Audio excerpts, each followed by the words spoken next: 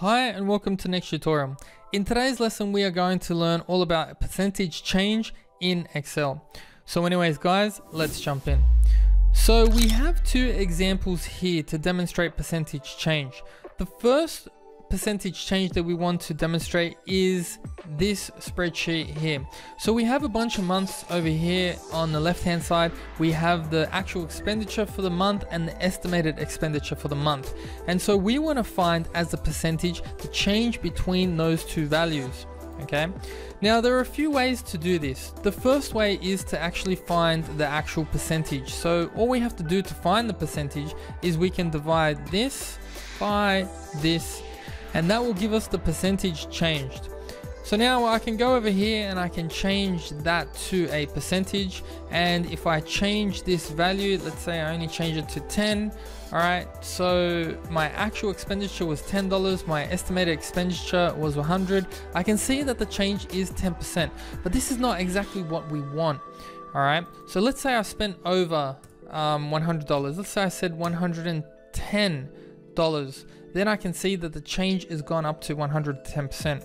So it's not really what we want, and we can put in a better formula to be able to calculate this percentage change.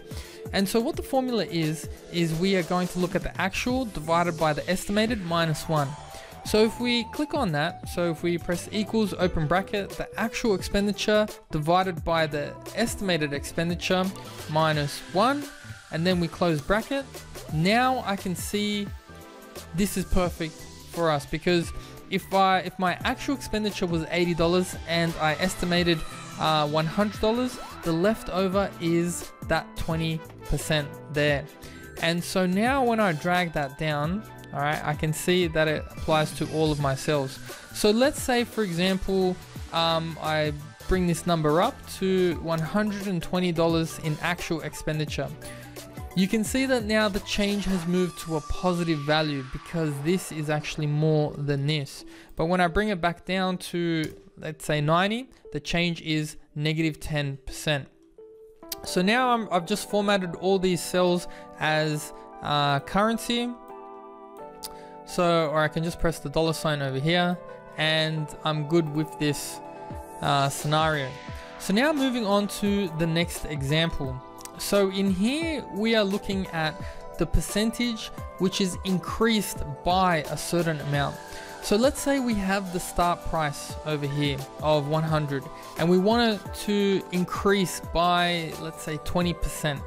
Okay, we know that the total is going to be 120 because 20% of 100 is 20, and so when you add the 100 and the 20 together, it will give you 120. Now, how do we put this into a formula? Again, if we follow our same principles as before, we can use this formula here that we have, so which is the start price times open brackets 1 plus the increased by value. Now, the first thing that I want to do is I want to change this to a percentage. So if I go over here and click percent, we have a little bit of a problem here and it goes to 2000 now. So to fix this, what we can do is we can actually delete that cell.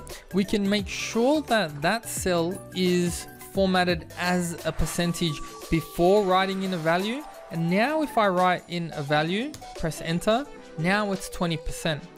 But if I didn't do it like that, another way that I can do this is, let's say if I clear this formatting. So now if I do this again and I want to put the value first and then change it to a percentage, I'll need to put it in as a decimal as 0.2, and then I can go over here to a percentage and then I can change it. So you have to be careful on how you actually do that, whether you apply the percentage to the cell prior and then you can write actually 20%, or you do it afterwards, but you need to make sure your decimals are 0.2, etc. So now I'm just going to change this to a $sign, just so that we know that it's a dollar value. So how can we add this formula? The formula that we have here is the start price times open brackets 1 plus the increased percentage.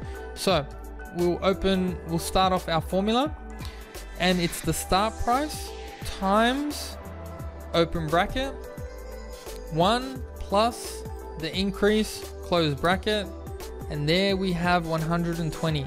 It calculated it all for us, which is great. And so when you're done with that formula, all you have to do is just drag it down or double click that, and now it will create everything for you. So let's say, for example, you want to increase, this value by, let's say 100%. Okay, you can see that it's doubled on that side so that we know that it's working. But that's about it. Anyways, guys, I hope you learned something. Thanks for watching, and I will see you next time.